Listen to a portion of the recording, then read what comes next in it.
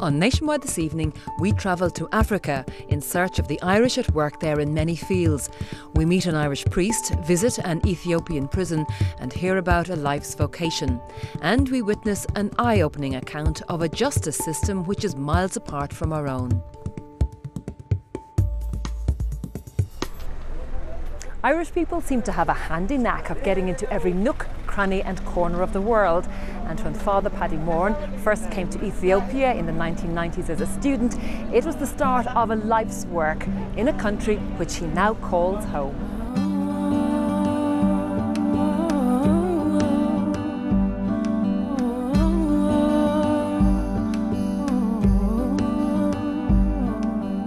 Arbominch is situated 500 kilometres southwest of the capital of Ethiopia, Addis Ababa.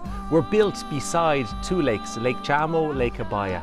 And in between the lakes, there's actually a mountainous region called Yeegziabir Dildi, which would translate as the Bridge of God.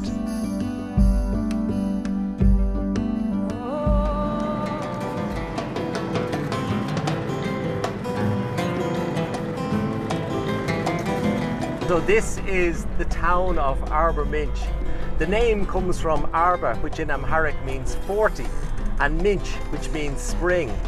It's a town of about 100,000 people. We've a very big university population, and it's also a place where we as the Spiritan missionaries have established our mission 44 years ago in 1972. I was assigned to Arbominch 6 years ago.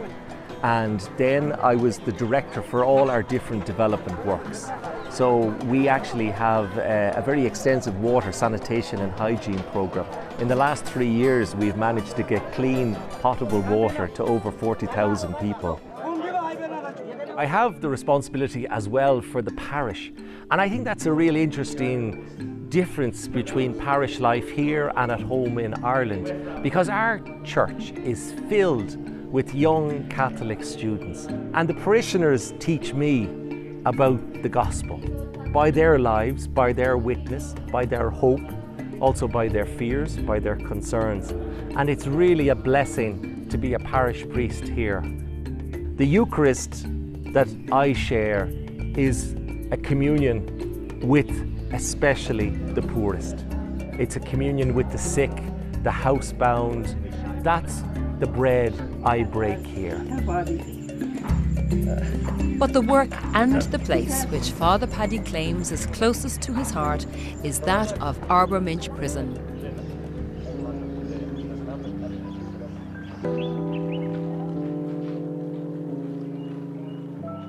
People are sent to prison as punishment. They are not sent to prison for punishment.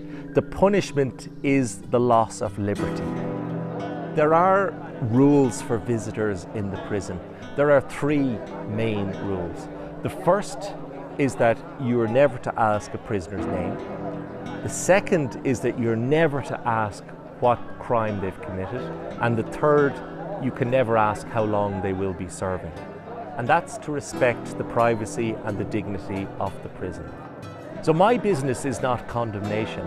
My business is in actual fact Christian compassion, to be with them. And to be truthful, there are times when I do wonder, what has a person done? And I know, because sometimes they would tell me, and I know a sadness, because many are young and many will never, ever leave this place. It was originally established in Arbominch to accommodate 1,200 people. Now, as time has gone on, we now have over 2,500 prisoners. So we can see straight away the challenge there in terms of overcrowding. This covers all varieties of crimes, from petty larceny up to murder. We have many people, 1/3 of the male prisoners are here because they have committed a murder. Over 2/3 of the women are here for the same crime. So they can expect to serve very long sentences. With so much going on It's easy to forget that this is a prison. It feels like a village, but the walls are always here to remind us.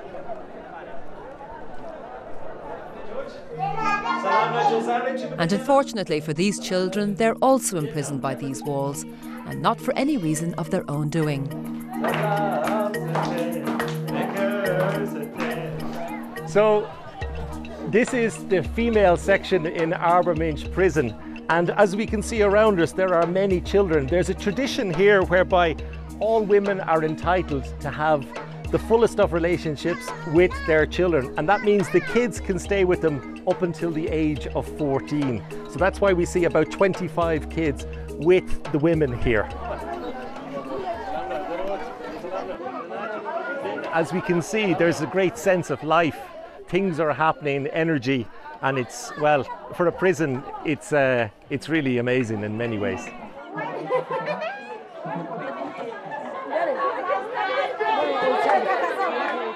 This is one of the 8 dorms. 5 years ago, when we started the work in the prison, every woman was sleeping on the floor. And one of our first projects was actually to get beds built, which we got built in the prison. The other dimension was there was no ventilation, so there was no airflow. And this was another one of our initiatives to actually put in some grates. And it's important because all the women will be here from 6 p.m. until 6 a.m. the following morning.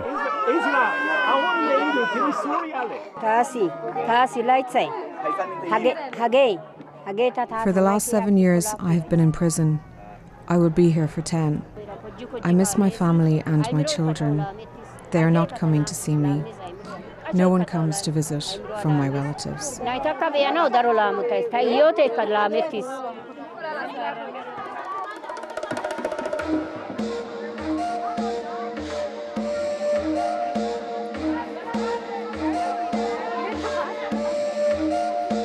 So the reason why the women are cooking in their own compound is supplementary food. They already get the food from the government that is provided by the kitchens every day, but it is also a matter of taste, of preference, and it's also a way for them to express, I suppose, who they are. I think often we, from Ireland or from the Western Hemisphere, we think of poverty as not having material goods. But in actual fact, an Ethiopian interpretation of poverty is not having anybody to share your food with.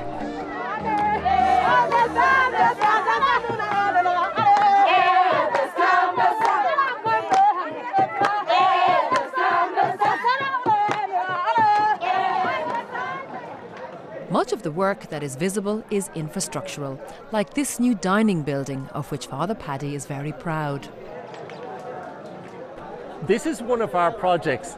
We have built 3 dining halls, and the point was that before this, the prisoners were actually eating on their knees, which was both unsanitary and undignified. And so our idea was to create a space where they could eat together, but it's also used in other times where they can rest, relax, and we're really happy. I think it's added a lot to the life of the prison. Small changes which make a big difference have also been undertaken in the men's dorms, as this prisoner of 9 years has experienced firsthand. Before Father Paddy came, things was not like this. The ventilation system, we don't have foam, you know. They're sleeping this material we don't have before. Then Father Paddy was one of the facilitator to get this material to sleep on. Before that, we sleep on uncomfortable material, so you can sleep during better sleep during the night. After we get him, things facilitated became better, so it became good to live now. But even with the improvements, it's still hard to imagine what life must be like cooped up with 170 other prisoners in the relentless heat for 12 hours every night. Before I came here, I was living in good situation, in better situation. So it was strange for me to sleep in such place, unbelievable. During the night, this foam will be strict down here, then, more than 50, 60 prisoners sleep down here. So to work, you have to be careful, unless you will step someone. then there could be conflict, you know. He may insult you or you upset him, so something we can follow up. So it will be very tough. I think the difference between this and an Irish prison is that Irish prisons have two major factors to contend with. One is prisoners with addiction challenges, and the other is prisoners with mental health issues. Now, as it happens around Arborminch and in the prison, we don't have people in those categories. The other dimension I think that really adds life here is that people are allowed to work.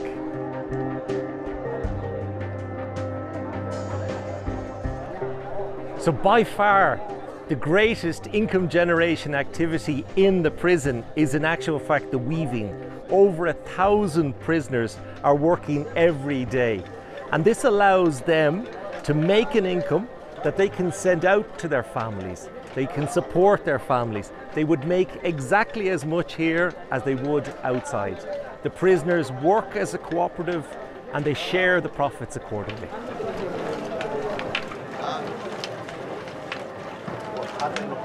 I've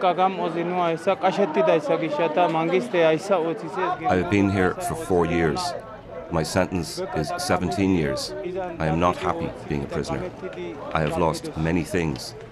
The government provided this chance that the prisoners can make their own income. This is good. People from outside buy from us. They order what they need, not only blankets, but also different items. This gives the prisoners a chance to make money, keep money, send out money, or save it through the local bank, which visits the prison 3 times a week.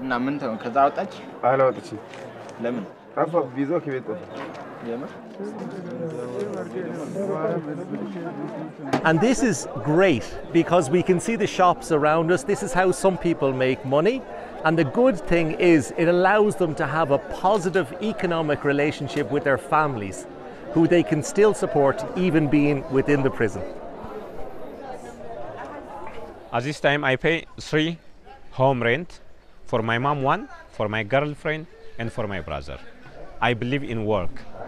I have been painting pictures here, so I gave money from that. And sometimes I sell scarves, hats.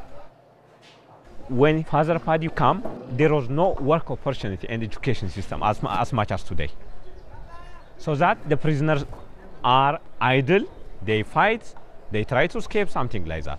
So I think the education facility, the work opportunity makes the prisoner happier. They are more free. Fr Paddy was, a spice. He touched something, he made it good. Some people have sacrificed work in order to go to education in the school that's right behind us. They might have missed opportunities earlier in life, but everyone can graduate from here in the equivalent of the Leaving Cert. And that's an extraordinary opportunity for people as well. And we, as the Catholic Church, want to support that sense of education, to support the learning of people, that they leave the prison with skills, with hope, and hopefully for a renewed start. And this works in many, many ways because recidivism is at less than 4%. So we do not have a revolving door policy here.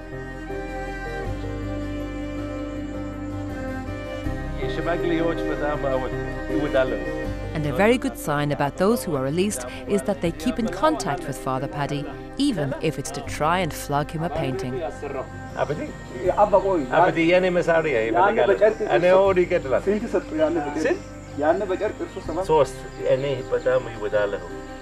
And then you can't say it. Oh, fantastic.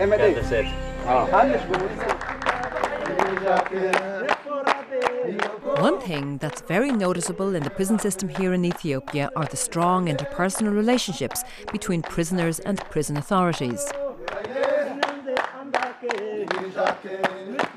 We see our prisoners and the prison officers dancing together.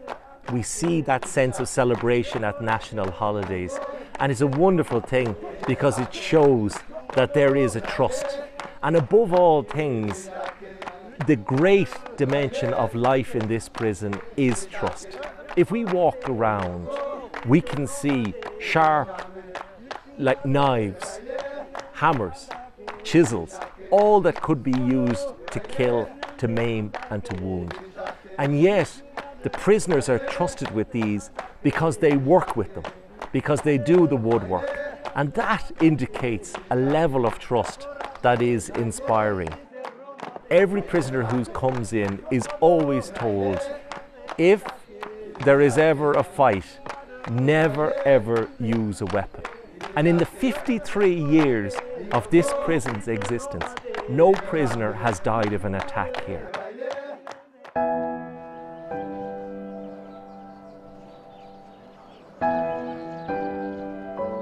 In case this is resembling a normal village a bit too much, we are crudely reminded each day that it is most definitely not. The hustle and the bustle of the day gives way to the quiet of the evening. At 6 o'clock, every prisoner is in their dormitory and they won't be out until 6 a.m. in the morning. And so all around us now, we see the deserted village.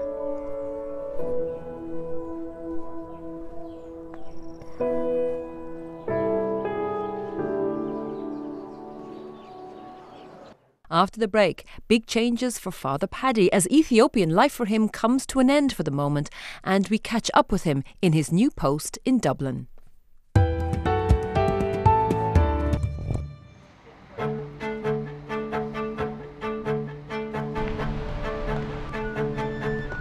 After 11 years in Ethiopia, Father Paddy is now working back in Dublin on a 3-year assignment with the Spiritan Fathers.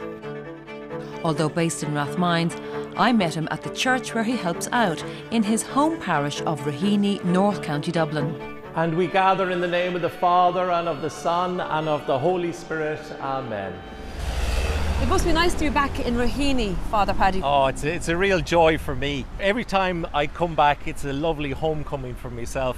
It's where I grew up. It's where I was baptised, had my first Holy Communion, confirmation. I remember as a 16-year-old boy in there, discerning and wondering and thinking about my life. And now every time I came back from Ethiopia, it was really with a sense of praise and thanksgiving to God, really. Just to be safe, to be home.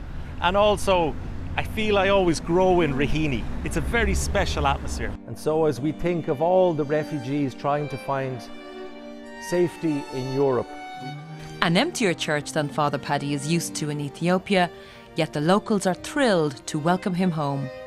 The congregation is much smaller than what you might be used to in Ethiopia, and how do you square that in your mind? I'm sad in a sense that my generation is not as prolific and as visible in the church, and that is a reality. But yet I think of a lot of these grandparents in here. They're actually doing a huge amount in terms of supporting their grandchildren, bringing them to church, trying to explain faith, what it means, and making it in some way viable for a new generation. So I believe we have to be with the people who do come to church. They're the ones that give life to the institution, and they also bring profound wisdom and learning and experience, and it's just a joy for me to be almost growing old with them as well. Do you know what? You're a younger Elizabeth Taylor. That's what it is right now. That's it. Phil, are you a regular parishioner of Father Paddy, and what do you make of his masses? He's like an old priest, what I call the old style priest. He's lovely. He tells us about Ethiopia going out, and you feel humble because they're so poor out there. Now I shook hands with him there, and I can hear that. I said, it's nice to hear your voice again, and it's so good. And he was delighted, and it's his personality. I then travelled with Father Paddy on his well-worn path from the north to the south side of Dublin City. His official job is Vocations Director, as well as acting chaplain for St Mary's School in Rathmines. First stop was a visit to third class. God deliver us from evil. Amen. What is the best country in the world? But is dealing with the contrasts very challenging? from life in Ethiopia to life here in Rathmines. I don't operate from a sense of guilt. I operate from a sense that I've been blessed. It's a blessing to go to Ethiopia, and it's a blessing to be able to share my life with people. And we want to bring as many people in the world into a place where they enjoy the fruits of life, where they enjoy peace, they enjoy security, they enjoy food security. And I think that's much more positive, that really we operate from a basis of blessing. Thanks to Father Paddy, Ethiopia is well established in the minds of all the students in this school. Yes. So what we have here is a programme.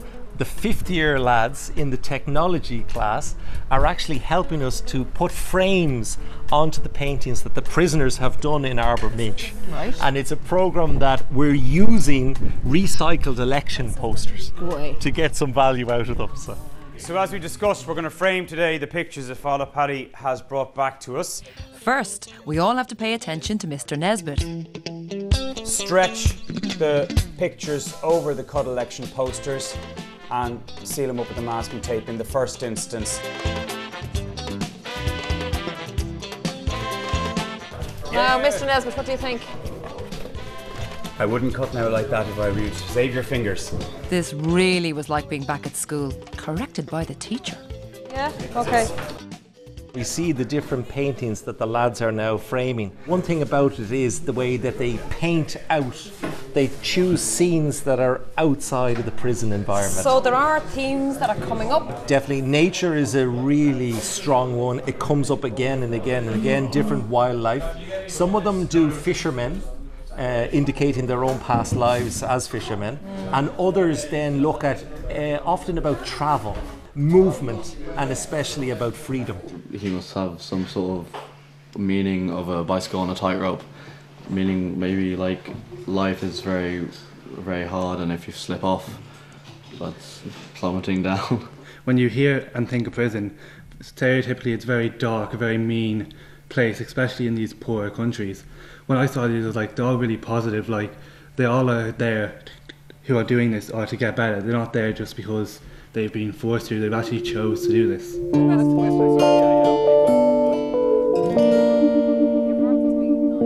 There was one last question that I was dying to ask. So, Father Paddy, where is home for you? Is it Ireland or is it Ethiopia? Well, it's Ethiopia, and it always will be Ethiopia. But I don't see that as a negative thing. I think there is a wonderful opportunity here to do good work. I believe I can make a contribution, but in my heart of hearts, I'm looking forward to getting back to Ethiopia.